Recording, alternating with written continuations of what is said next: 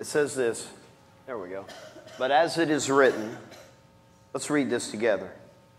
But as it is written, eye has not seen, nor ear heard, nor have entered into the heart of man the things which God has prepared for those who love Him.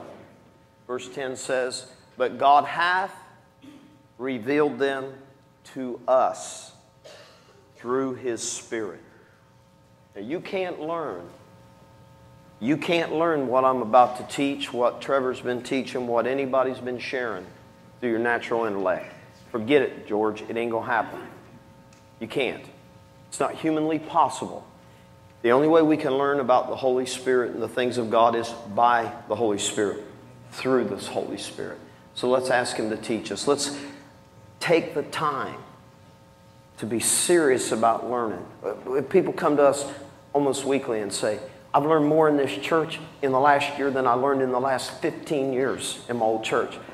The reason people learn and grow so rich here is because of the Holy Spirit. It's not because of my gift or anybody else's gift. It's because of the Holy Spirit is welcomed here. He's honored here. He is the senior partner of this ministry. Let's welcome Him. Holy Spirit, we welcome You here today, sir. We can't learn anything without You. We do not trust in our own intellect. We don't trust in our own ability to understand. But we submit our hearts to You, and we ask that You would instruct us in wisdom, knowledge, and understanding. That we would know the ways of the kingdom of God, and that we would be divorced from this world system that is led by the spirit of Antichrist. That we would be fully submitted to Your ways, Father. And when it is discovered that our ways are not Your ways, we will quickly repent and change and have our mind renewed to Your path. And Holy Spirit, we honor and thank You for being the teacher in this house. Jesus sent You here that we might know the things, yes, even the deep things of God, that we may have an understanding of His ways. We pray this in Your matchless name, Jesus. Amen, amen, and amen. We had a absolutely incredible time here last night as our youth got up and shared their testimonies of how God had touched them at camp this week. And every youth that got up, and basically every youth that went, we had about 70 teens from this church and then about 30 teens from our other two churches come. And every one of them said the same thing. My heart was hard. And I didn't even know it. I was just going through the motions. And then every one of them said Monday night, something happened. Something happened. Monday night. Monday night was the night of what we call visitation. Monday night was the night that our guest minister, Chris, got up. He taught our children what it means to be separate to God. And our kids, most of them, were not in agreement with the message, but they submitted to the message. That's the way most of us are. Our flesh never agrees with God. The Bible says we're in cosmic conflict with the Creator in our flesh. The Bible says the Spirit wars against the flesh, and the flesh wars against the Spirit, so you cannot do what you want to do. But we've got to submit to the Spirit. And if you weren't here last night, I encourage you to get the DVD. See it. Don't just hear it. Get the DVD, or when they get it uploaded, go online and watch it in the archive. But these kids made the statement. They said, I just did what he told me to do at first. He just said, if you really want to be separate to God in your life and fulfill the calling of God in your life, then lay on your face before God right now. And I sat there and watched 95 teenagers prostrate themselves before the Lord. A lot of people don't know when we talk about worship, the word worship in Hebrew is proskuneo. And here's what the word worship means in Hebrew.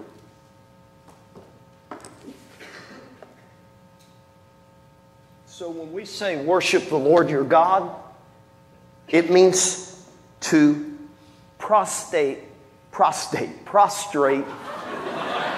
Jesus, I'm watching too many commercials.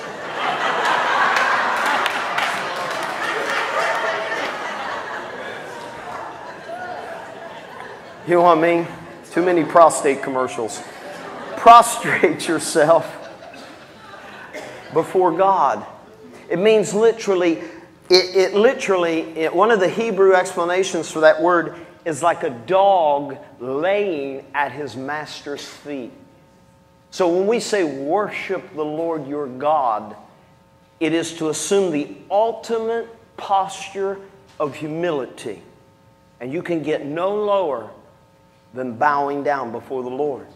And in our worship services, our young people are the ones that are usually up here bowing down before the Lord because their hearts haven't got as hard as yours has yet. And you know, I sat there Monday night and I watched 95 teenagers lay on their face before God, and the first thought that came to my mind is, I'd never get 400 adults to do that on Sunday morning.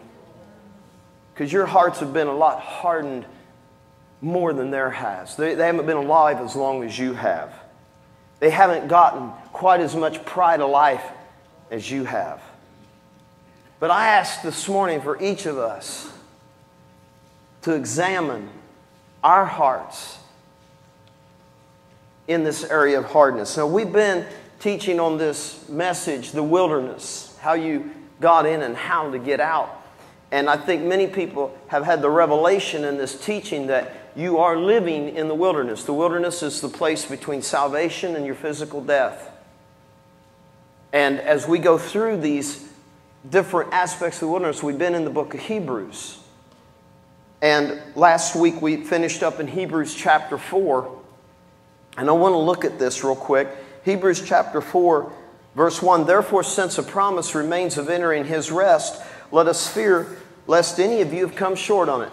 I got a thing on my computer the other day, a thing on from one of the leaders' things that I get every week, churchleaders.com.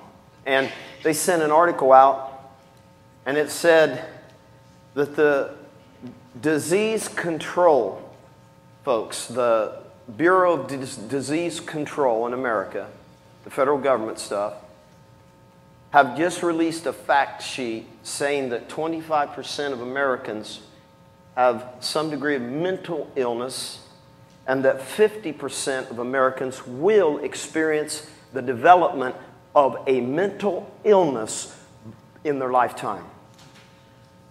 That's 1 in 2 of you. Now, if I told you you were going to play Russian roulette with insanity being the bullet, but you don't have 6 chances to spin the chamber and pull the trigger, you got 1 in 2. How many of y'all wouldn't want to pick that gun up and point it at your head and say, when I click, I got a 50-50 chance of going nuts or keeping my sanity? The mind is an incredible faculty. You know, the human brain is fearfully and wonderfully made. There's no doubt about it, but we've got a mental illness for a reason. Mental illness is the opposite of mental wellness. Amen. Amen? Mental disease means diseased. Amen. You have no ease. Well, it says there's a promise of entering his rest. If you don't have rest in your mind, you don't have rest anywhere. Because your mind controls your life 24/7. And most of us have spent sleepless nights in some kind of a crisis or another, whether it's relational or financial, fear-related, hate-related. Most of us have wrestled with the spirits of unforgiveness and bitterness in our lives. Most of us have been through a lot of those battles. But there's a promise of rest in Christ. Now watch this. For indeed the gospel was preached to us as well as to them, speaking of the children of Israel in Egypt, coming into the wilderness. But the word which they heard did not profit them. Now, it does not alarm me at all to know that 25% of the world is mentally ill. It doesn't alarm me. It doesn't alarm me to know that 50% of Americans will divorce within 5 years of marriage. That doesn't alarm me. Why? Because I fully anticipate if a man is ruled by sin, he's going to sin. Amen. I fully anticipate that. And so that doesn't, if somebody walks up to me and says, this guy over here shot this guy over here, I'm like, okay. Well, that's what sinners do. Remember? Human nature. I want what I want, and I'll kill you to get it. I kill you. I cut you. I'll take you out to get what I want. That's human nature. That's the animalistic part of man. That's the fallen nature of man. That doesn't concern me. I'm not alarmed when I hear the things I hear on the news or read the things I read. That doesn't alarm me. What alarms me is when the covenant people of God are mentally ill. They have no rest. They can't stay married. They're filled with selfishness in their own ways. That bothers me because you're living way below your benefits. Amen. Scripture says, bless the Lord, O my soul, and forget not all His benefits, who healeth all my diseases. Amen. And it says there's a promise to come into rest. Now, I came into rest in 1982. I came into rest. And I've got to tell you, I was mentally ill when I came to Christ. Absolutely.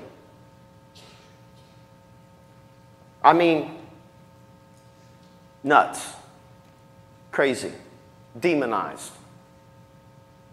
But Christ gave me rest because I mixed faith and obedience to the word I heard. Amen. In other words, I took it serious. And when the Lord said, do this, I did it. When He said, don't do this, I didn't do it. And guess what I got? Rest and peace. And I came into peace in my life. And it's like, wow, this is awesome. This is great. And there's nothing that breaks your heart more than hearing a person who says, I am a Christian. I just remembered years ago I was sitting with one of the most brilliant human beings I've ever known. Genius level in IQ. Genius. Absolute genius. Nationally known. Nationally known. One of the most gifted people I've ever met in my life. And he sat in my office one day and we were talking.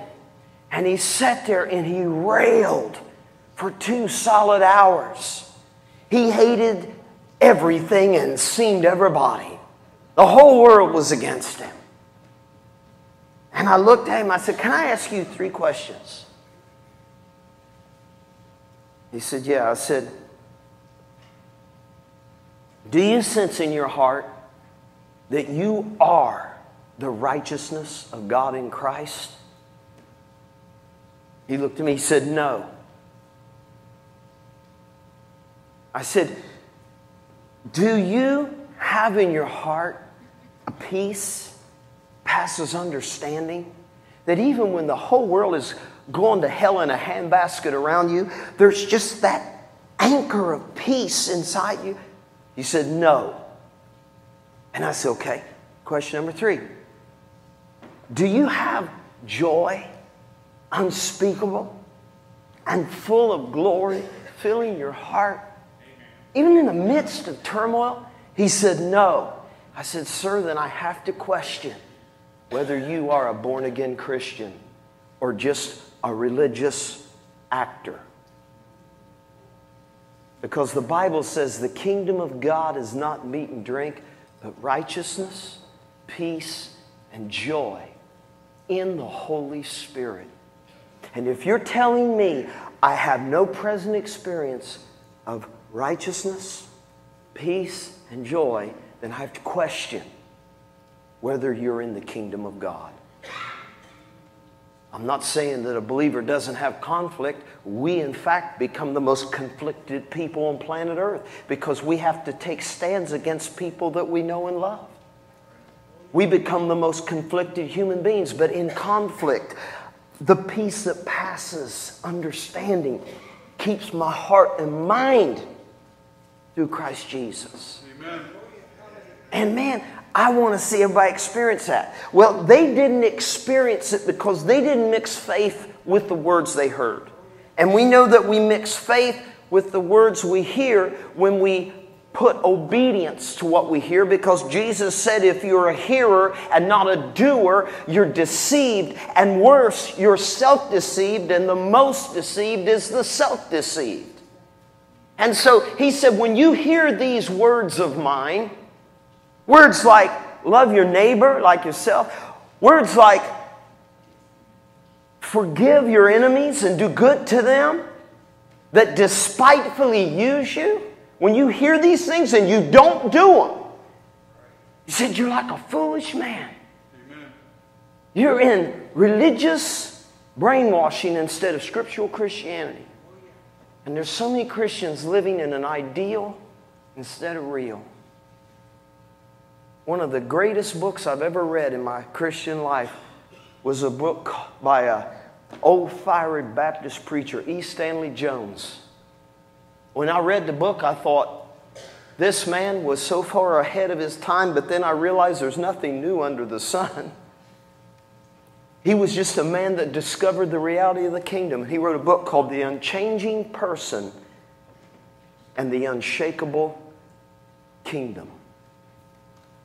And when I read that book, he said something that has rang true with me for many, many years. He said, most Christians live in the ideal of Christianity, not real Christianity. And he confronted multitudes in his life and ministry on the earth, preached up into his 90s. In fact, he was like 87 when he wrote this book. And he confronted denominational believers for their idealism in Christianity and not having a real tangible experience, but an ideal. That's what we ought to do. Oh, we know that's what's right, but that's not what we do. We know the Bible says this, but that's not how we live. Well, I know the Scripture says this, but we don't believe that. Idealism. It's got to become real in your heart. And a hardened heart is the first to embrace the ideal of Christianity and forsake the real. And you know, just as our youth, every year we say it, you know, we watch our teens, and every summer they catch fire for God. And then they march back in to these institutions where they're mocked and made fun of for their faith. And they're ridiculed and humiliated by their friends. And usually by about October, we're doing CPR on them again, praying for youth camp next year. And teenager after teenager slipped up and said, you know, I was just going through the motions. And you know, that don't just happen to teenagers. That can happen to any of us. Amen. We need that visitation of the Lord where our faith becomes that real again. So he designates, verse 7, a certain day, saying in David, today, after such a long time as it has been said, today, if you'll hear his voice. Maybe you didn't hear it last Sunday. Maybe you didn't even hear it last night. Will you hear it today? Because with God, it's always today. It's now. Today is the day of salvation. Anything with God we put to the future is nothing more than a catalyst to harden our heart that much more. Amen. Pastor Brian says it this way: hesitation strengthens rebellion in the human heart. Amen. When God moves, you move. When God speaks, you speak. When God moves on you, you move on God. You don't put it off. You do it now, today. This may be your day today. God may have orchestrated. What did it take for the Spirit of God to get you here today? To speak to you about today? And the Spirit of the Lord isn't speaking to the person over there. Some people come to church and I say, well, I wish so-and-so would have been here to hear that because they sure needed to hear that. And you didn't even know. You're the one here. The Lord put these words in my mouth for the people that are here, not the people that aren't here. It's so easy. Today, if you will hear His voice, do not harden your hearts.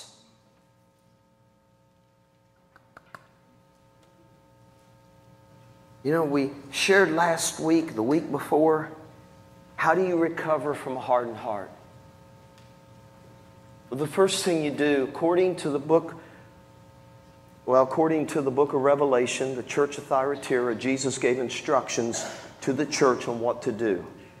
Number one, He said, remember from where you've fallen. If your story is, I used to pray. If your story is, I used to be on fire for God. If your story is, man, I used to work in the church. Remember from where you've fallen. I used to pay my tithe. I used to give, man. And I used to love to give. And I used to love to do anything I could to move the agenda of God forward in the earth. But now you're more worldly and carnal than you are spiritual. And you're more promoting the agenda of the Antichrist than the Spirit of Christ. Amen. You're backslidden and you don't even know it. You're asleep in the light. And just like the pupils of your eyes, your spiritual eyes have dilated. You're still seeing, but you don't realize you've lost the contrast. And the Holy Ghost is beaming bright inside of us. And He's wanting us to just, like the youth did, submit to His presence so that He can revive us again. Amen. Because I'm going to tell you something. Charles Finney said it, one of the greatest revivalists that we have record of in the last several hundred years. Shook this nation as many nations for God. He said, I believe every Christian needs revival in their lives about every 7 days. Amen. I believe that. Why? Because you know how long it takes to harden your heart? You can be sensitive to the touch of God. The Amplified Bible gives this definition of a heart that is softened. It is sensitive and responsive to the touch of God. That's the definition of a soft heart. It is sensitive and responsive to the touch of God. You can be sensitive and responsive to the touch of God and get busy. You don't even have to sin. You don't even have to sin. Just get busy. Your heart can be hardened. You can have one conversation with a plant. What's a plant? It's an enemy agent. It's a human that a demon is wearing. We wear clothes, demons wear humans. They clothe themselves with humanity because they have no manifestation in this dimension outside of us. And so the Spirit, you know, I was just reading this weekend. In Ezekiel, it says, for the spirit of harlotry is within them and has caused them to err. And when you go back, read how many times Israel was confronted for harlotry.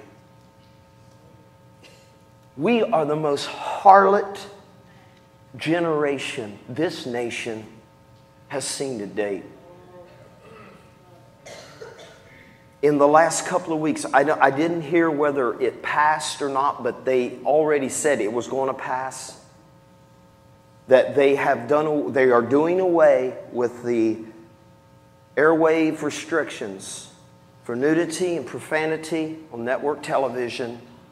They're doing away with it.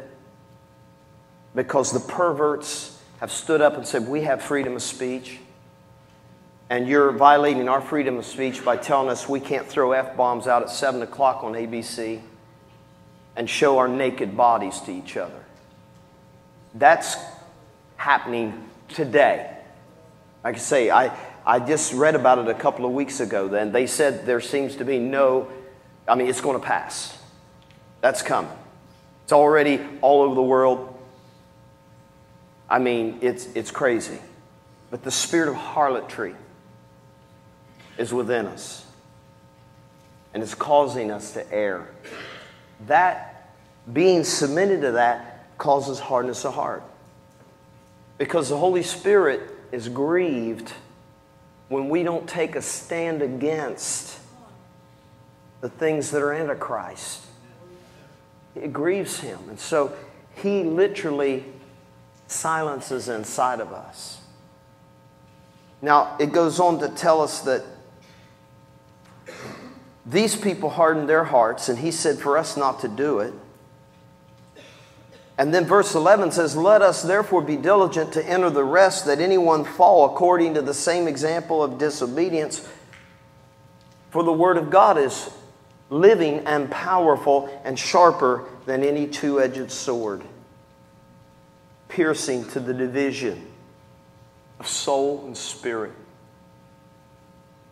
There are very few Christians that can tell the difference between their soul and their spirit,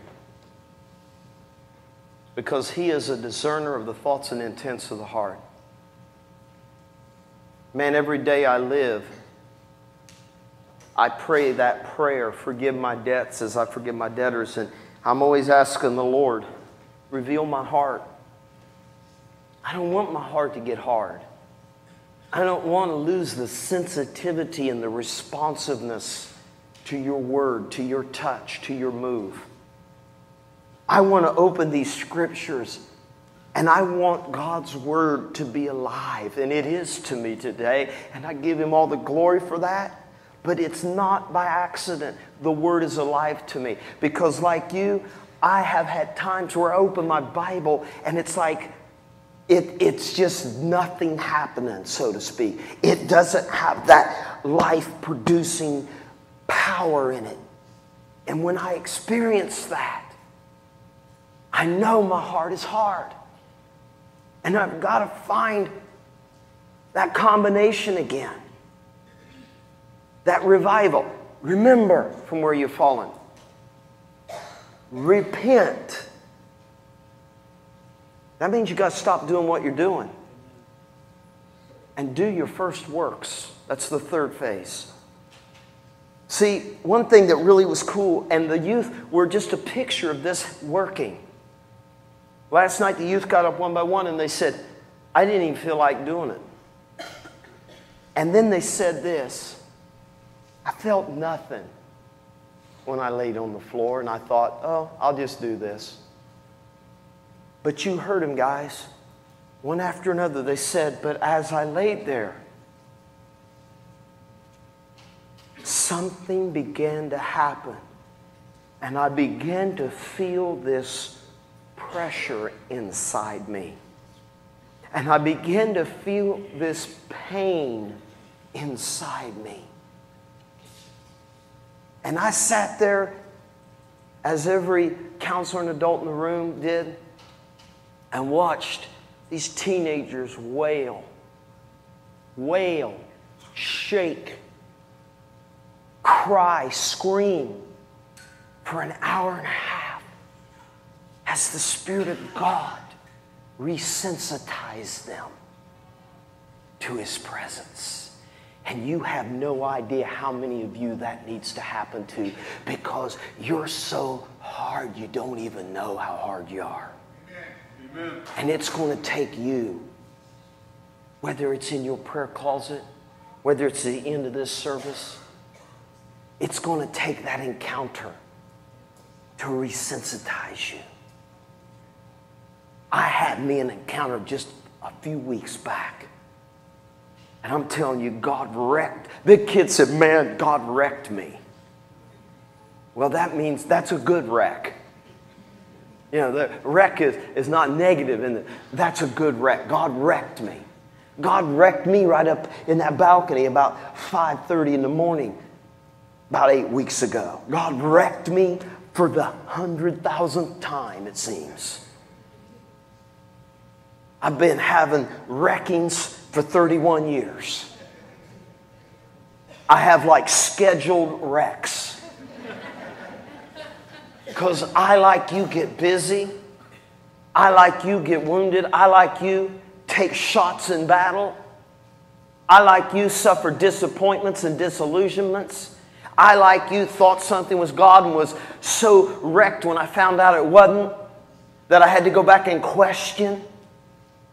Where did I steer wrong? Where did me and the Holy Ghost part ways? How did I think I was walking with Him and then found myself walking alone in self-deception? And then when we have those wrecks, it's like Humpty Dumpty gets put back together again. Amen. And we begin to walk in the newness of life. We begin to walk again in a spiritual sensitivity. We're so afraid of grieving His presence. We go to extremes. One young man stood up here last night and said, Isaac, he said, man, I would say, I got to go pray. He said, man, now I get to go pray. That's the difference. Amen. That's the difference. Remember when you used to say, oh, the house of the Lord, the house of the Lord, I can't wait to get back to the house of the Lord. That's when you were sensitive. That's when you were responsive. And then you get busy in life and you start doing your own thing. And you can deceive yourself so quickly into thinking it's His thing. It's His thing. Where's the fruit if it's His thing? Amen. Where are the fruits? The Bible says that God's ways are judged by peaceable fruits of righteousness. Not conflicted, confused fruits of unrighteousness. Things should be pulling you closer to the Holy One, not further from the Holy One, back toward the unholy. And so, as we listen today again, we don't have a high priest that can't be sympathized. He can sympathize with our weaknesses. One thing great about Jesus, man, I tell you, there isn't a day goes by I don't have to repent of something. But every time I repent, He's there. He sympathizes with my weaknesses. I say, Jesus, Jesus, Jesus. He says, I know. I know. I was there. Now come on. Get up, Dave. Let's go. Hope you learned something there. You won't yield to that next time because now you've tasted the fruit of it. And it's not very good, is it? It leaves a bitter edge on your teeth, don't it? Yeah. Come on, let's go this way now. I don't have a condemning Lord. I told you so, you big dummy. You idiot. I don't have an abusive father that's just wanting to take out his anger on me. If you see that, you have a complete unbiblical picture of who the Father is. No. On the other side, it says we have a high priest who can sympathize with our weaknesses. Because He was tempted just like we are, yet without sin. Let us therefore come boldly before the throne of grace that we may obtain mercy and find grace to help in time of need. Now here we learn that these people hardened their hearts against Moses in the wilderness. It says they hardened their hearts. And it says, don't you harden your hearts like they did. Why? Because there's a greater consequence to hardening your heart against Jesus than even against Moses. Watch this. We'll close with this morning. It's one thing to harden your heart against Moses. It's another thing to harden your heart against Jesus. Hebrews 10:26. Look at this. For if we sin willfully, after we have received the knowledge of the truth, there no longer remains a sacrifice for sins, but a certain fearful expectation of judgment and fiery indignation which will devour the adversaries. Look at this, guys. Anyone who rejected Moses' law dies without mercy on the testimony of 2 or 3 witnesses. How much more punishment, worse punishment, do you suppose will he be thought worthy who has trampled the Son of God underfoot, counted the blood of the covenant by which he was sanctified a common thing, and insulted the Spirit of grace? Man, I don't ever want to insult the Spirit of grace by willfully committing acts of sin. Now, I wish I could stand here and say today, I've never done that. Never. No. I have to stand here just like you and say, man, I'm quick to repent when my heart gets hard. When I go a day or 2 days or 3 days and I don't sense His presence, I'm going to run to Him. And I'm going to get on my face. And I'm going to cry out until heaven comes, until He rains on me. Because I'm not going to live a life with a hardened heart, unsensitive and unresponsive to the touch of my Father. I'm going to live a life that is very sensitive and responsive. Very sensitive and responsive.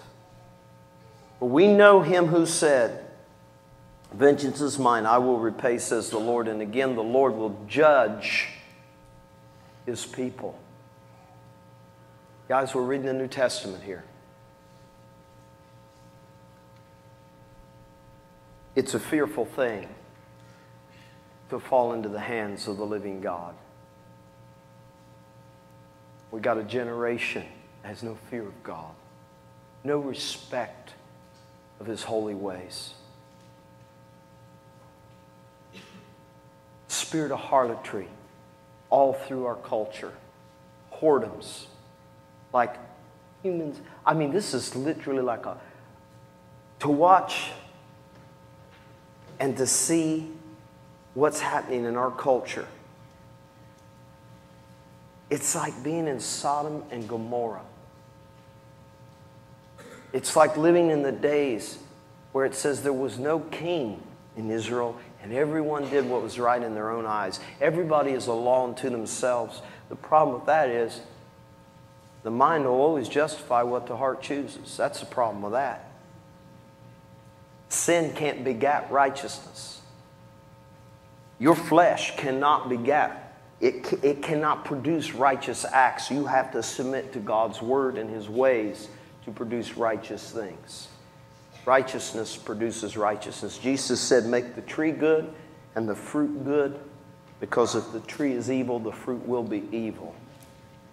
And so I want to just today encourage every one of you, if you've been hardened through life, follow the youth.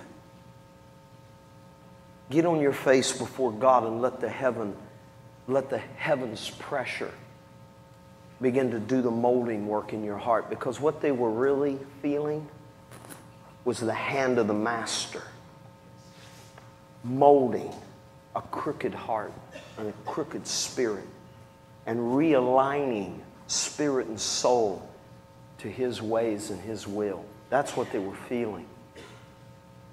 They were feeling the Master's touch as He was reforming a deformed heart and soul. It reformed that which has been deformed through cultural pressures and household conflicts. As our kids today all stood, again, you heard him stand up here last night and say, I thought I was healed of my parents' divorce. How can you ever be healed from that? Only if you become a new creature in Christ, because you can't fix that old mess. If any man be in Christ, he's a new creation. If you don't let that old stuff go and completely come into an identity in Christ, you will continue to be a dead man walking. You can't fix what was messed up in your childhood. You can't fix what was messed up in your lineage. You can only become new in Christ and embrace that new identity and divorce the old one and put it in the grave. The Bible says that the watery grave, you were supposed to be buried and you were supposed to be raised into newness of life. So now, instead of me going around boo-hoo-hoo, my daddy was a bad daddy, I'm saying, hallelujah, I got the best father that a father could ever be. I got a heavenly Father. Because I've embraced my new identity in Christ. I've embraced it. I've embraced it. I'm not going to sit around boo-hoo-hoo about what wasn't or what was. I'm going to rejoice in what is and what shall be. And guess what happens to my mental illness? I get mental wellness. Because mental illness is being connected to a dead past. Mental wellness is being connected to a living future. You can be healed. Amen. I was healed. You can be free. I am free. Amen. You can be living in the contentment of righteousness, peace, and joy. Maybe God just picked the biggest fool in the city when He chose me and said, I'm going to take you, Chisholm, and I'm going to prove to the world that I can fix anybody. Maybe that's why He did it. He found me smuggling heroin from Thailand. Where do you find you? He found me standing in a Buddhist temple in Bangkok, Thailand. That's where he found me.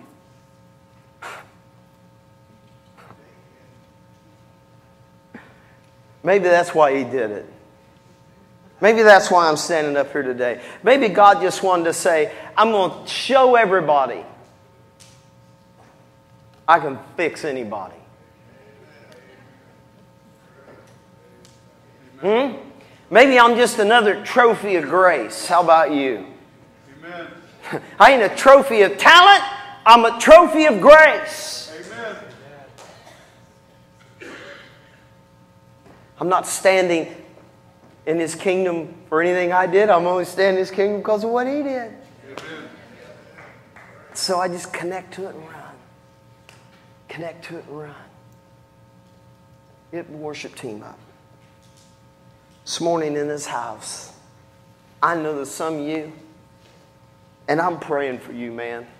My God, I can watch your lives and I see you cooling off. I see you cooling off. And I'm crying out to God for you. If you ain't got enough sense to cry out for yourself because you're blinded by your own delusion, I'm crying out to God for you. I'll tell you that. Every day, I'm crying out to God. Lord, awaken them again. Awaken them again.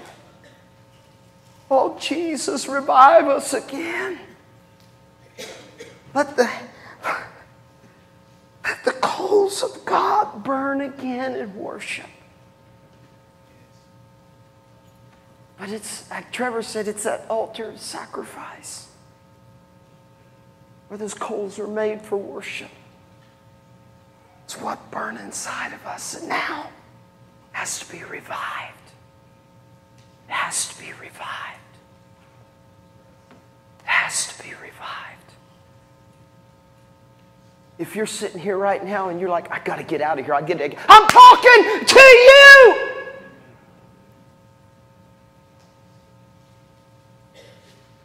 There's some people here, you're so hardened, you can't even make it through the closed, man. You're getting to that parking lot. Why? I got to get out of here. I got things to do. Really? You missed the whole stinking point.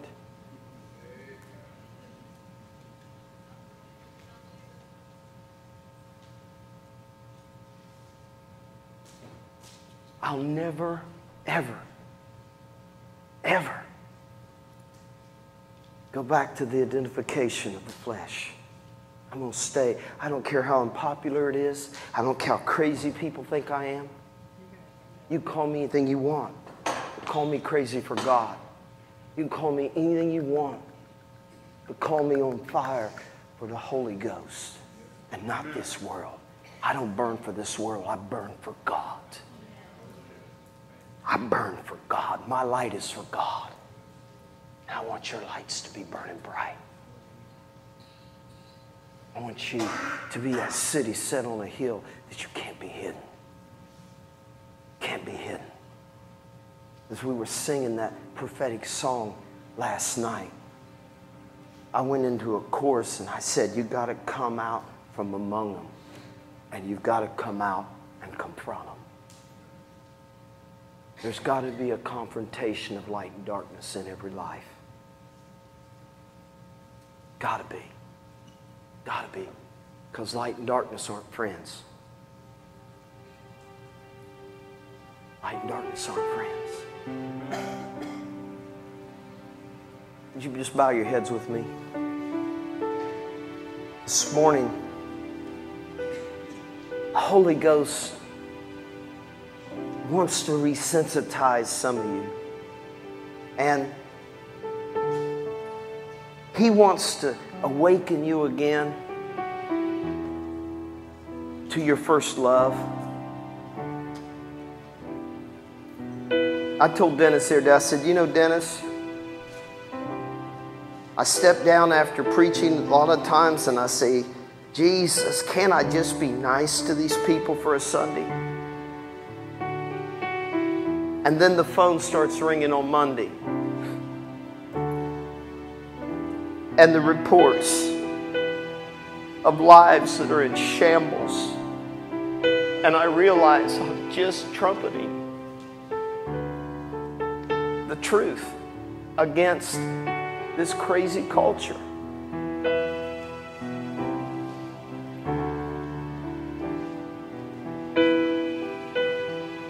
And I'll tell you what, if your heart's right with God, this kind of preaching just confirms you. But if you're not right with God, this kind of preaching convicts you. When you're right with God, this kind of preaching don't bother you. It's when you're not right with God, this kind of preaching bothers you. That's fact.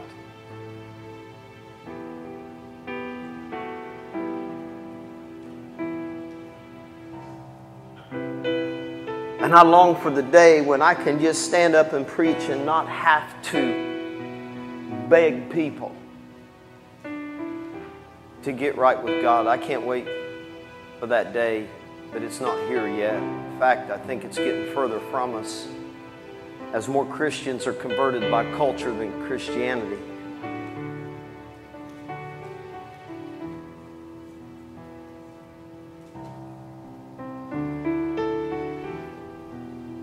Burn in me,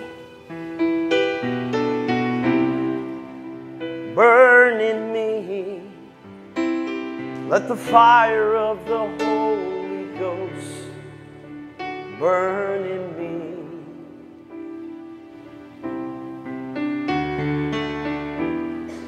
Burn in me,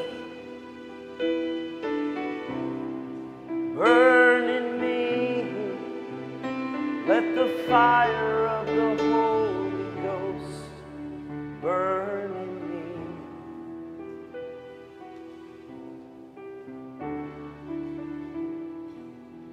Burn in me, burn in me, let the fire of the Holy Ghost burn in me.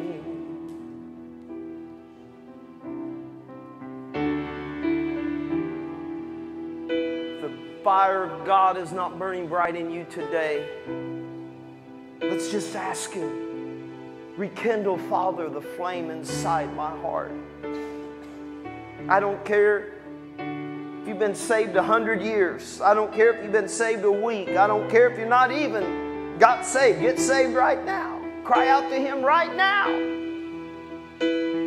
I don't care how smart you are, how dumb you are, how rich you are, how poor you are. We all need the fire of the Holy Ghost to be burning inside of us. That's why the scripture says, let your lamp burn bright. Burn in me. Burn in me. Let the fire of the Holy Ghost burn in me. If you need the fire relit in you, I want you to come. And I want you to pray. At this point in the service, anybody that says, I'm cool, I'm good, I'm good, okay, just feel free at any time you need to just, kind of go out. That's cool. I won't offend you. You don't offend me. But if anyone here says, Dave, I need fire. I need fire. I need fire. I need fire. I need fire. Takes a humbling of oneself sometimes to get that fire. Just like with the youth, they didn't feel like doing it. Every teenager said, man, I didn't want to do it. I just did it. Burn in me. Oh, Jesus, burn in me. Burn in me. Let the fire of the Holy Ghost burn in me. You know, this song I'm singing was written by a good friend of Larry and mine. And this song got national attention and was recorded by Hosanna Integrity about 10 years ago or so. And this song was written in this anointing. And you know what the record company said? They said, we'll record the song, but you got to change the word Holy Ghost, because that might offend some Christians. And so they recorded the song and they changed it to Holy One.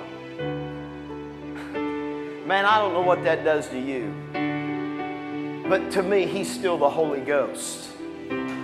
Oh, He's the Holy One, but my God, He's the Holy Ghost. And the day I can't say Holy Ghost in the church of the living God, the church needs to be on her face. I'm not going to conform a song to the church. I want to conform the church to the song. Hallelujah. Hallelujah.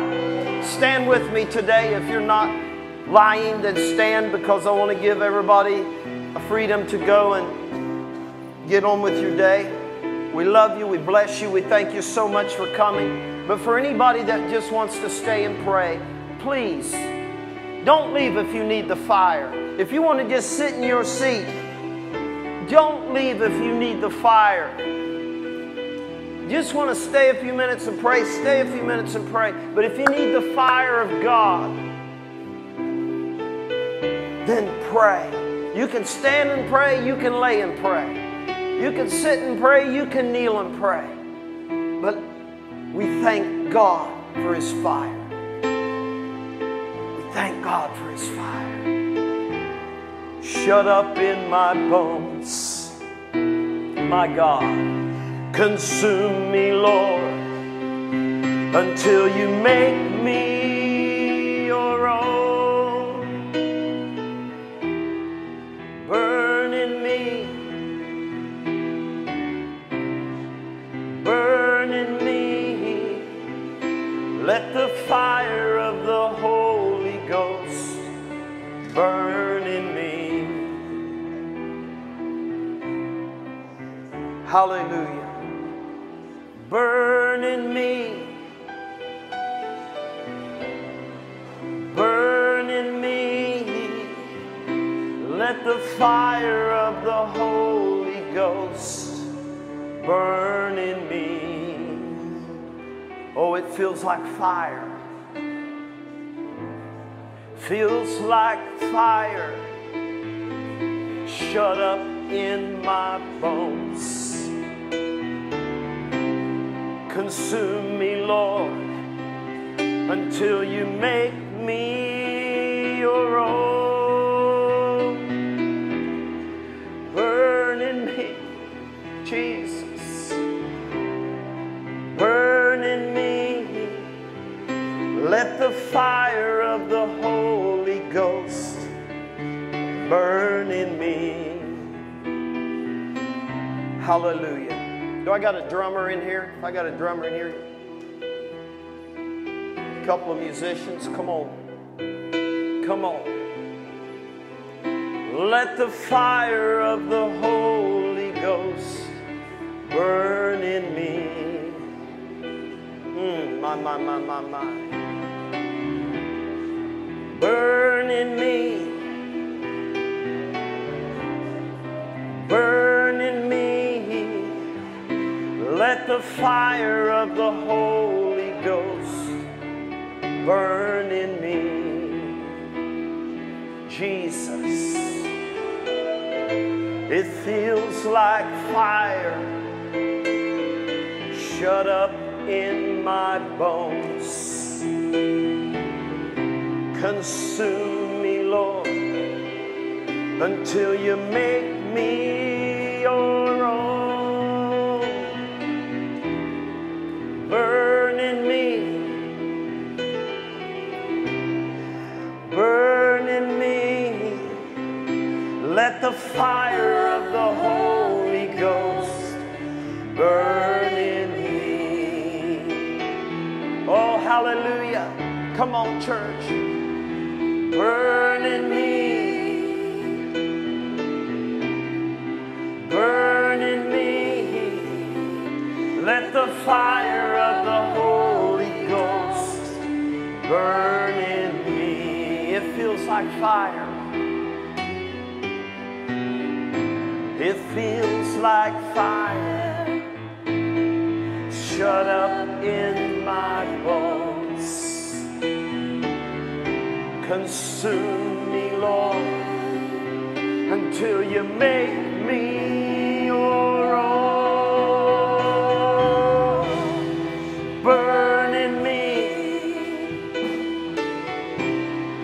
Burn in me. Let the fire of the Holy Ghost burn in me. Oh, Jesus, burn in me. Burn in me. Let the fire of the Holy Ghost burn in me.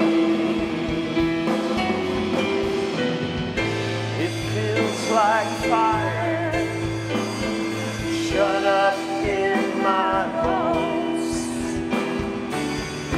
Consume me, Lord, until you make me your own.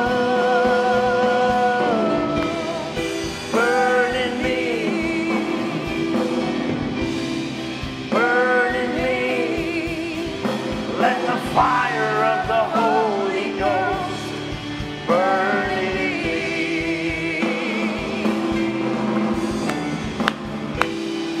Burn in me. Burn in me.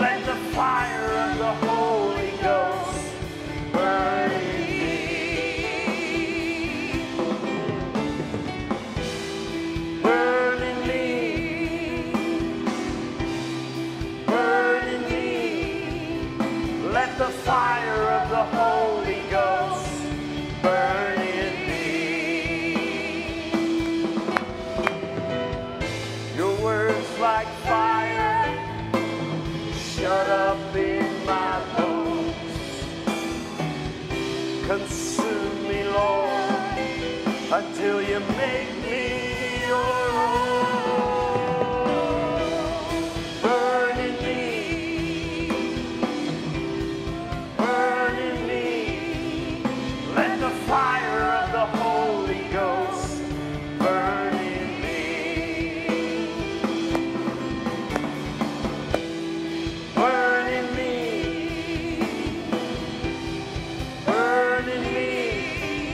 Let the fire of the Holy Ghost burn in me. Father, we just thank you this morning for the fire of God.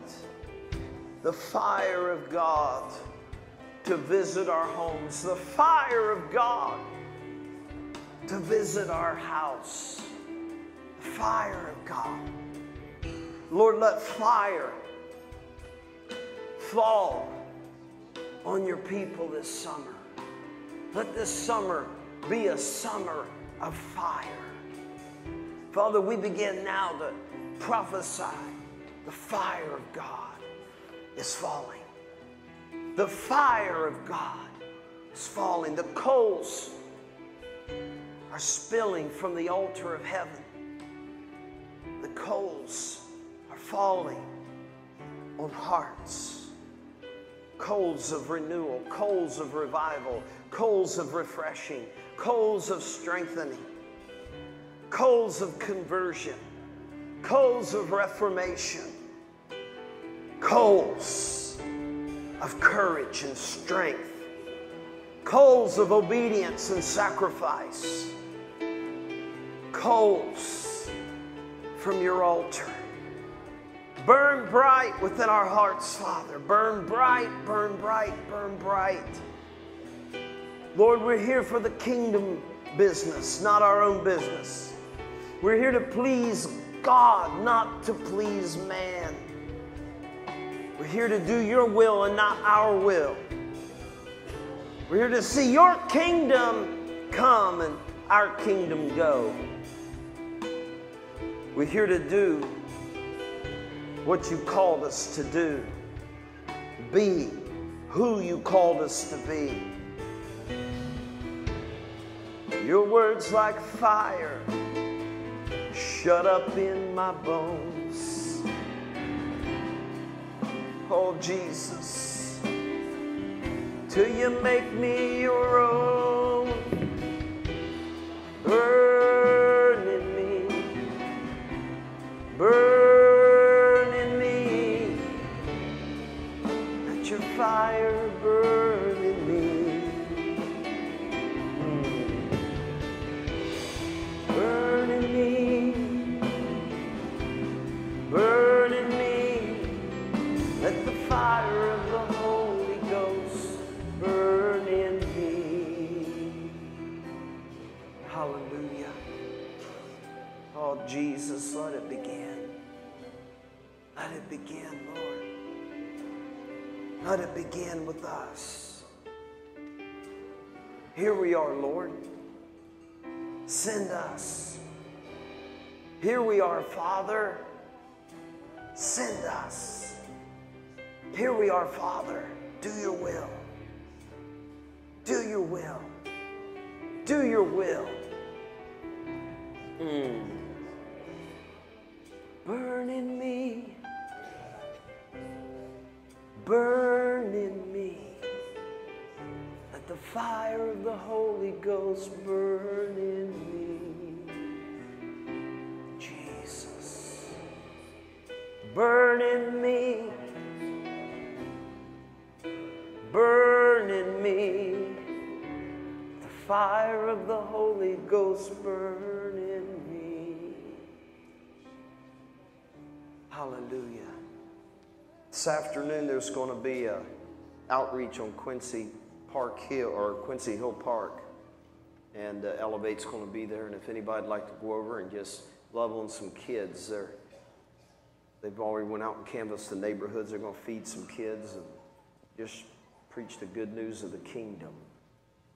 So if anybody wants to go out Quincy Hill, they'll be there from just a little while till this evening.